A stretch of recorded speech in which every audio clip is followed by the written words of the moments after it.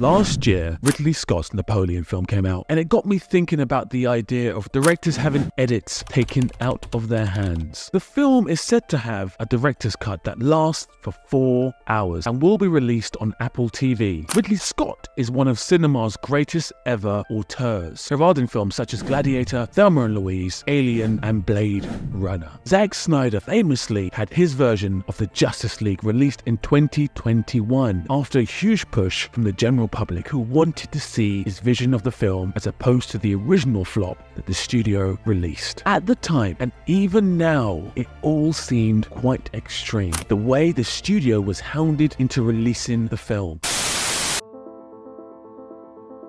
However, over the many years that cinema has existed, there have been several cases of directors going to extremes to protect their films from studio interference. And here are some examples of directors who have pushed the limits. In the early 80s, German mastermind Werner Herzog set upon making the most important film of his career, Fitzcarraldo, a biopic about a power-hungry businessman who supervised the transit of a steamship from one treacherous region of Peru to another, was doomed from the start when the ambitious German director, who's always preferred authenticity, decided to not work with a ship that weighed 32 tons and that was disassembled upon transit, and instead work with a 320-ton ship that would be transported all at once. His stubbornness to adjust the location of the film to a more crew and cast-friendly location in South America and to shoot in Peru instead while a border war was happening was maybe not the worst decision he made during the shooting of the film, because there were many others. Now, his decision to do that meant that crew and cast had to live in a makeshift village with only limited food and medical supply for months. Things were not helped by everyone enduring 2 plane crashes that saw 5 members of the team injured and another paralyzed. When another crew member was bitten by a poisonous snake, they were forced to amputate his leg with a chainsaw. And then cinematographer Thomas Much had to undergo hours of improvised surgery after tearing apart his hand, and this was without any anesthetics. Herzog, in an attempt to keep spirits high, kept prostitutes amongst the crew. Jason Robards, the wonderful character actor, originally shot a few scenes as the lead in this film, but had to drop out due to illness, leading Herzog to hire his regular actor Klaus Kinski to replace him. The actor was notorious over the years for his outrageous behavior. Their last time working together in the Peruvian jungles led to the actor almost shooting Herzog. So it was fair to say that over the years they had a love-hate relationship. Kinski's volatile behavior and incessant complaining over minor issues made the entire crew hate him, and specifically the indigenous extras, who almost immediately turned their hostility towards him. Schrei ich oder schrei ich nicht? Und du sagst es mir nicht, aber ich schrei aber nicht. Leg mich doch am Arsch weg. Der Moment ist überhaupt gekommen, wo ich dir in die Fresse haue. Was? Diesmal schlag ich in die Fresse. Herzog later recounted that the chief of the native tribe offered in all seriousness to kill Kinski for him. And they came afterwards to me, and one of their chiefs said to me, you know, we were afraid. But don't you believe we were afraid of this screaming madman? They were afraid of me because I was so quiet. Ah, okay. And I really meant business. And in moments of real confrontation, Kinski understood when I explained to him things very, very calmly. This is impermissible. This cannot be done. What you are trying, there's a task that is beyond the 2 of us. We have to stick to it or else. And he would know that this or else would mean he would be a dead man within 30 seconds flat. I didn't have to spell it out. You just did, though. Yeah, that's incredible. The trouble didn't stop there when a neighboring tribe raided the film's camp, leaving one person with an arrow stuck in their neck and another with one in their stomach, requiring up to 8 hours of surgery on a kitchen table. But ultimately, the production couldn't avoid death. The tribesmen drowning after borrowing a canoe without permission, and others who died from disease. This production was a nightmare, but the film was finished and is seen as a masterpiece today. Since making the film, Herzog has mainly strayed into documentary filmmaking. It was an experience that changed his life forever.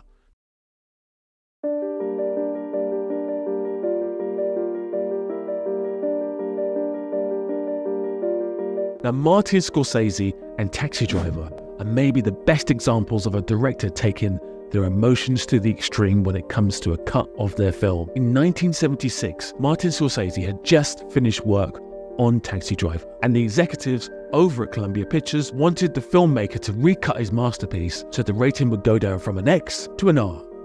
What happened was Scorsese had made Taxi Driver, and he'd finished it. Marty said, "I'm having a big problem. You got to come look at the last scene." I hadn't seen any of the movie. You didn't show me the movie. You had me come to the cutting room. Marcia Lucas was cutting with you, and you said, "I just want to show you the shootout at the end." And actually, you helped with one of the cuts I was having a problem with. I told Susan Lacey the other day there was a guy with the glasses that got shot. So Marty shows me the sequence, which is with no context, with nothing coming before that scene. I was completely gobsmacked. It was absolutely astonishing. And the MPAA slapped it with an X. And Marty said, "Okay, I showed it to you because the studio is telling me I have to cut it." He said, "What? They're telling me we're going to get an X rating. I've got to cut the scene. Or I've got to cut all the blood out. I got to cut the fingers coming off when the gun goes off. I got to cut the overhead shot with all the gore and all the long camera that goes all the way to where you took the roof off and shot straight down." And the legend goes that Scorsese stayed up all night drinking, getting drunk with a loaded gun. And so Marty was actually plotting murder at that point. And could he get away with it? And his purpose was, in the morning, he was going to shoot the executive at Columbia for making him cut his masterpiece. I won't mention the person you wanted please, to no. kill. Now, aptly, moving on to one of Scorsese's best friends, Francis Ford Coppola. And this is maybe the most famous case of a director going completely against the studio. No director in the history of film has had a decade like Francis Ford Coppola did. The Godfather Part 2, The Conversation, Apocalypse Now, and not to mention he wrote the screenplay for the incredible film Patton, which was released in 1970. Each film a masterpiece, and each film could easily be put in the top 20 films of all time. The first of those films, The Godfather, had the director fight in the studios immediately. He had to fight to get Marlon Brando cast, and then famously, he had to fight to get them not to fire his original choice for the role of Michael Corleone, Al Pacino. I wish everybody could hear him tell the stories about what he went through to make that movie. And every single choice that he made was just like a genius choice, and he had to fight for everything.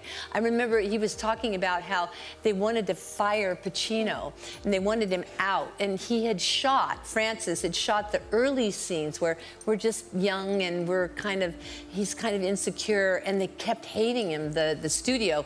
And so what happened was that Francis, being a genius, he said, "Okay, I'm going to shoot this one scene," and he shot the scene so that they wouldn't fire Pacino, of where Pacino kills the cop. The TV show The Offer delves into some of the lengths the director had to go to make the film into his exact vision. However, at the end of the 70s, with his stock higher than it ever had been, he embarked upon, to date, maybe the craziest film production ever, when he decided to head to the Philippines and shoot Apocalypse Now. Much like Fiscarado, the film originally shot with another lead actor, but within weeks of filming, Coppola sacked him. He felt he wasn't quite right for the role, so in came Martin Sheen, an actor determined to prove himself, and by doing so, he pushed his body to the absolute limits, resulting in a heart attack on set.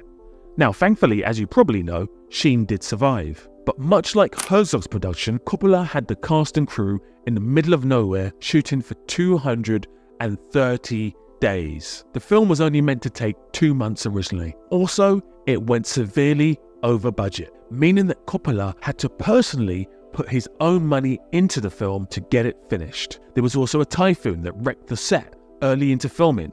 Marlon Brando, now at a point in his career where really the only thing that mattered to him was money, and he would only really do cameos, demanded a huge sum of money to be on set for literally 10 minutes on the film's 147-minute runtime. And to make things worse, he turned up severely overweight with a shaved head, which is why he's shrouded in shadows in all of his scenes. And he didn't know his lines. So he had the crew members say his lines to him before he would say his lines. And he would occasionally just make things up.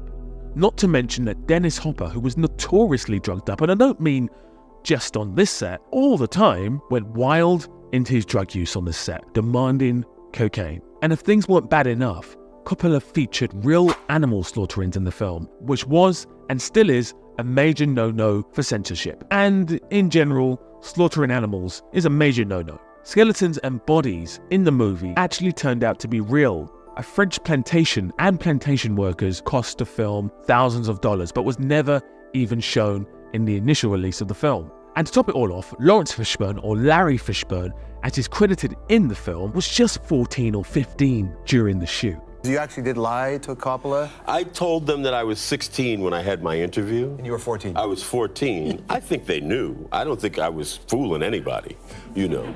Honestly speaking, had this film gone into production in this day and age, it would have been shut down. And throughout the whole ordeal, the thing that really kept things together but also threatened to bring it all down was the director himself, who lost significant weight and begun to doubt himself and the film hugely. He even threatened to commit suicide several times during the production. One rule that all men, from the time they first were walking around looking up at the sun, scratching around for food and an animal to kill, the first concept that I feel got into their head was the idea of life and death. That the sun went down and the sun went up. That the animal, the crop, when they learned how to make a crop, it died. In the winter, everything died. And to the first man, he must have thought, oh my God, it's the end of the world. And then all of a sudden, there was spring and everything came alive and it was better. I mean, after all, look at Vietnam. Look at my movie. You'll see what I'm talking.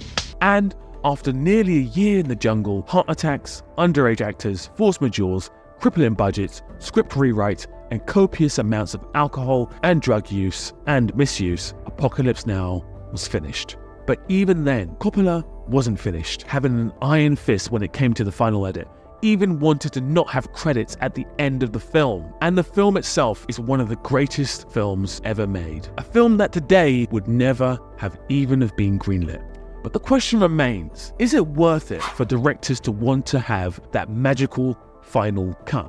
Well, based on the examples in this video, it maybe is. But really, those examples are outliers, and the most famous of such. There are examples of director's cuts of final works being not as good as the original studio cut. The cult classic Donnie Darko left people underwhelmed. So I think it's fair to say that there is no right or wrong here. The thing that does have a common strand running through it is the ability of the director. If the director is first rate, then typically the cut of the film is at worst good and at best a masterpiece. And that is the beauty of film, subjectivity. Now if you like this video, why not hit the like button and subscribe? It takes a few seconds. And until we speak again, big love.